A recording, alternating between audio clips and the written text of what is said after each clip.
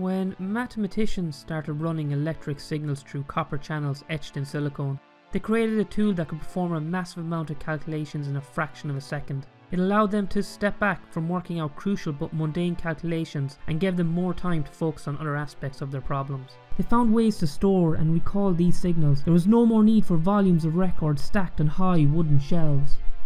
Over the next couple of years, programming languages and GUI operating systems were created in order to make it easier to interact with these devices. Terminals shared data over vast distances to form giant networks of interconnected information. With vast amounts of information being processed, it was becoming more difficult to keep up with the results. More time and people were needed to make sense of all the noise, or at least transform it into a form that would make it easier to understand. Nominal and numerical dams were used to filter out unwanted data, but even this wasn't enough, as the time and experience needed to analyze the data was growing faster than anticipated.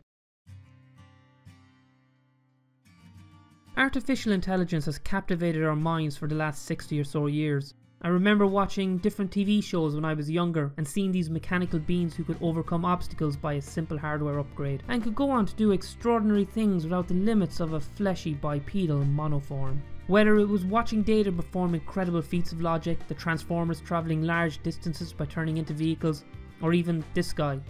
Watching this new type of lifeform combine the power of a machine with the best parts of being human was intriguing, and led to some really odd fanfiction. Not by me. If I was going to explain the purpose of artificial intelligence, I'd use the example of trying to pick out faces in a bunch of photos. A computer would be able to do this a lot quicker than a person, but while most people would intuitively be able to identify a real face, a computer needs to be able to quantify this information and measure it numerically. If a face comes down to simple shapes like ellipses and semicircles, then it can be quite confusing as to why this is a face and this isn't. We needed a better way to translate our requests into a form a machine would understand. To do this, we had to think about how our minds analyze, process and recognize these details, and hard-code procedures that would try and repeat those steps. This translating of what we want to a virtual representation is quite complex. So, instead of us spending long hours working at this conversion, the goal of AI is to make a machine understand us. While there has been remarkable breakthroughs over the past few years in medical research, image recognition and game development, there's also been a lot of bad press as well, mainly from detractors who say that AI is dangerous, followed by something along the lines of it's going to get really smart, really mad and then try to take over the world. Now, I'm not saying if misused, artificial intelligence has no risk, but given the amount of attention this has been getting from the media recently, I think there's a lot of sensationalism that is trying to make out like we are close to some sort of doomsday level scenario. And I want to talk about why I think we're not. So let's talk about some of the reasons why AI won't destroy the world. We have an imagination that lets us innovate new ways of doing things, while at the same time creates fear and suspicion of what we do. It's not a modern occurrence to let anxiety distort our perception of change. When phones first came out, some people thought it was an unnatural way to communicate, and why would anyone want to hear your words with a slightly distorted voice? There were people who thought that a photo could steal your soul. Or remember Y2K? The Millennium Bug, which would reset a bunch of clocks on some machines, and the world believed it was on the verge of a nuclear winter. Because of this, I can't help think we're falling into the same pattern of letting the fantasy of what we think AI can do with what it does do.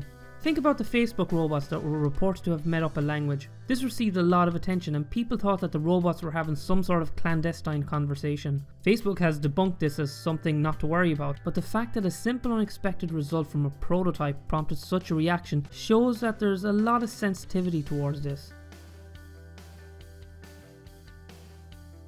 While on one hand we can be pessimistic about the future, funnily enough we seem to be overly optimistic about how long it will take.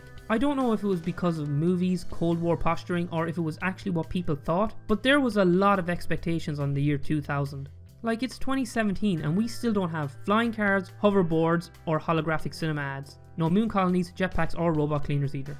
I feel like a 9-year-old listing off what I didn't get for Christmas. I don't think it's hard to find an engineer or researcher who hasn't come up against a problem they thought would be a simple task, only to have it go over budget or over time. Ignorance is bliss.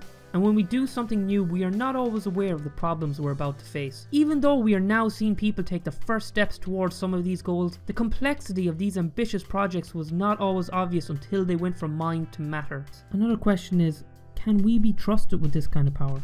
Now, I don't feel too pessimistic at the moment, given how we've handled this sort of world-changing event before. Nuclear weapons are one of the most dangerous weapons that have ever existed, and they haunted the minds of people struggling to rebuild after World War II. And eventually the threat of nuclear war became so real that governments started working together to prevent irresponsible use of these weapons. And while disagreements haven't stopped, they have only been used twice in warfare in the last 70 years. I'm not undermining the devastating effects of this, but if countries can show that kind of restraint with nukes, they will probably do the same for AI as well. With the advent of AI, groups are already forming with the intent to put in safeguards to prevent misuse. It's more likely that we will have some oversight in place to help with its responsible use.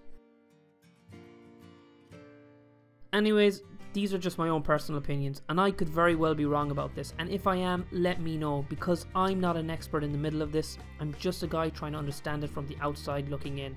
Maybe our fears are warranted, maybe we're a lot closer to the edge than I know, and maybe we're more irresponsible than I think. I just hope looking at the past like this can help me frame the present correctly.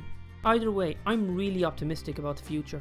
I think the technology will improve to the point where we can offload large amounts of menial cognitive tasks. I just can't see it being a danger as quick as people think. There is tremendous possibilities from merging human understanding with raw meticulous computational power. I hope we can continue to use this technology to help us solve bigger problems, get to solutions faster, and boost our understanding of the universe we live in. And maybe learn a little something about ourselves along the way.